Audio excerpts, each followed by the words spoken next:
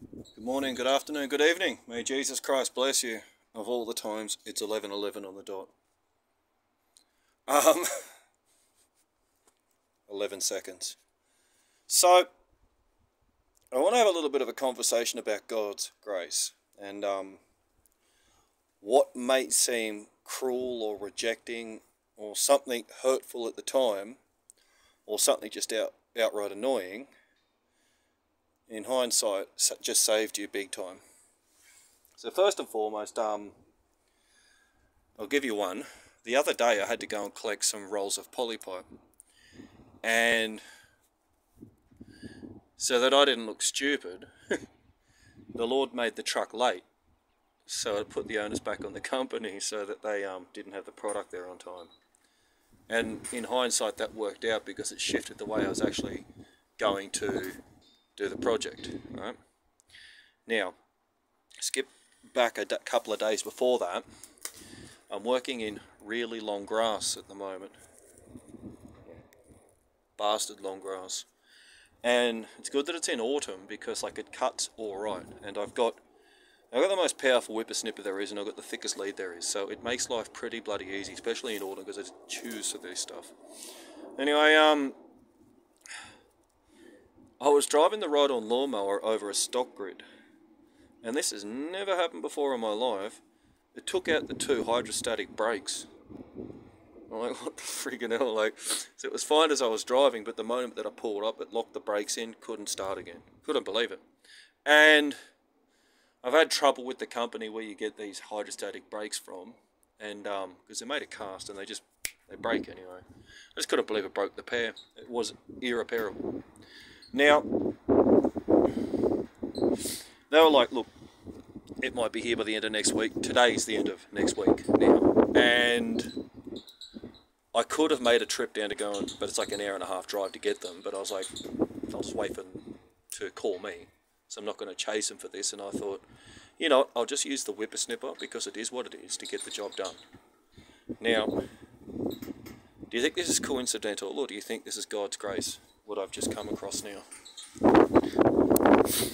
I've just flicked them and that, and those four were here directly in my path in short consecutively, followed by this.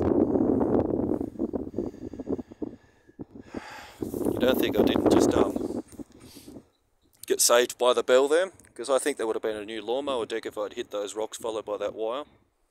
So and then it turns out that that wire's in the ground up ahead of us as well. So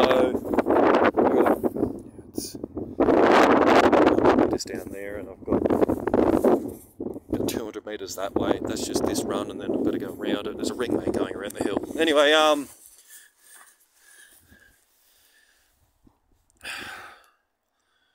we got to learn to trust what's going on, like trust the process. And sometimes when it doesn't make sense, you may have just been saved from a future fault that would have been a lot more expensive and a lot more detrimental if the Lord didn't break the little sacrifices that he did. So the little sacrificial anodes for me. So what's a sacrificial anode? It's an anode that goes inside of a hot water tank and it deteriorates first before the rest of the tank, so you keep replacing that and your tanks last longer. And again, on this machine, the little sacrificial anodes are the hydrostatic brakes and the brake levers.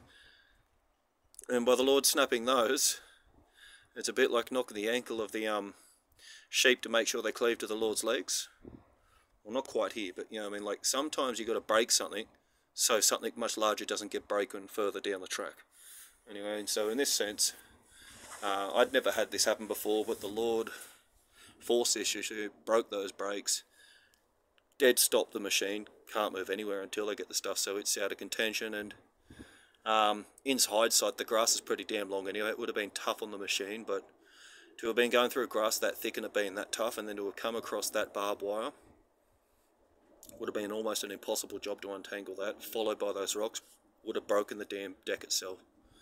So maybe the Lord will use this, and maybe you need to hear this if you've just gone through a hard knock and you're not quite aware of why the knock was given yet. It may have been a way to save you from needing to cash in on some form of insurance. You know what I mean? Rightio. Jesus loves you. Have a good day. Bye for now.